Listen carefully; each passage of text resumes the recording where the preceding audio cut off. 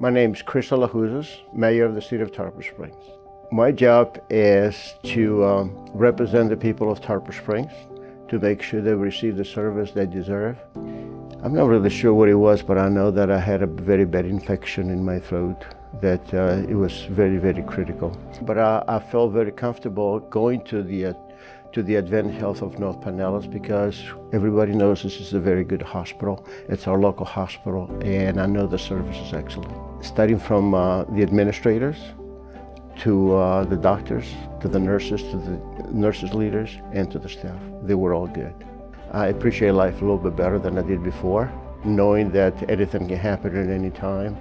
But I also feel good knowing that if anything like this happens to anyone, we have our hospital so close. Makes me feel very proud, makes me feel very, very happy knowing that our residents in Tarpon Springs, they can get the best health care possible.